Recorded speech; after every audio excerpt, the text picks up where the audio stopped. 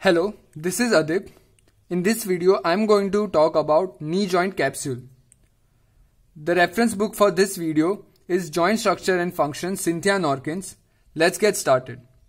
So to begin with, why is knee joint capsule important for us?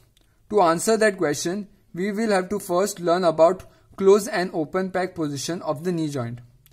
So when knee is in total extension, there is the capsule around the knee joint which becomes totally taut.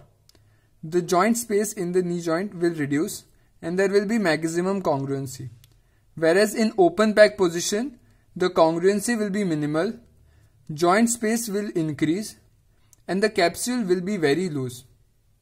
Through joint mobilization, we can work on the knee joint capsule to improve the range of motion, and through glides and distraction we can reduce the pain. Going further, knee joint capsule has two layers, fibrous layer and synovial lining. Synovial lining encloses the synovial fluid. It secretes and absorbs the synovial fluid and it excludes the bursa. Bursa are fat-filled pouches around the knee joint which help in smooth movement of the knee joint. Going to the fibrous layer has deep and superficial layer. Superficial layer consists of extensor retinaculum which has medial and lateral parts to it. On the medial side it is called as medial patellar retinaculum and on the lateral side it is called as lateral patellar retinaculum.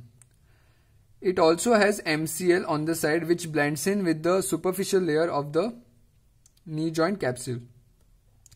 MCL also has a deeper layer which has connections with meniscus which we will discuss further. Other structures around the knee joint are vastus medialis and vastus lateralis. On the lateral side there is LCL. Now going to the deep structures, the deep layer of knee joint capsule has many ligaments around the patella which connects the patella to the tibia, femur and also meniscus. This helps in the stability of the patella. Patella is connected to femur by mostly two ligaments, that is the medial patellofemoral ligament and lateral patellofemoral ligament. Patella is also connected to tibia by lateral patellotibial ligament and medial patellotibial ligament.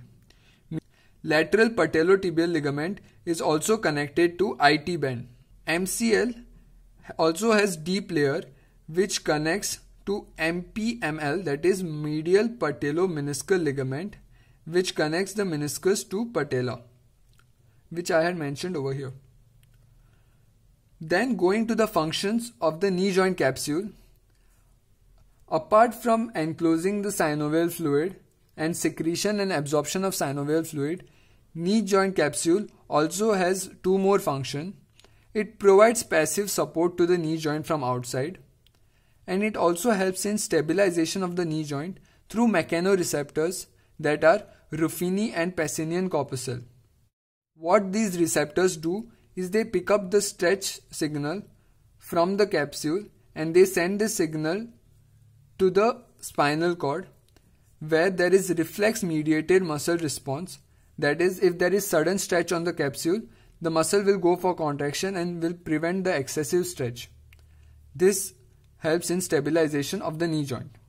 I would also like to mention the structures that reinforce the capsule, and those are vastus medialis, sartorius on the anteromedial side, on the lateral side TFL and IT band over here.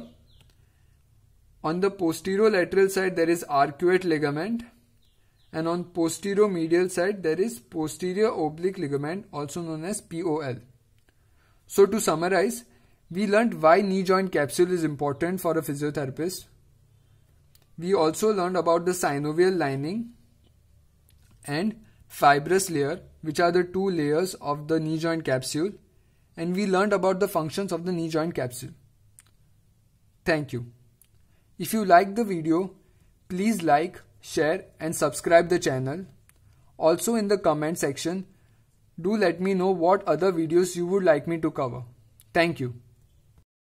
I never made it, but I know what it takes. I'm motivated by a mix of emotion. Got my statement and I mean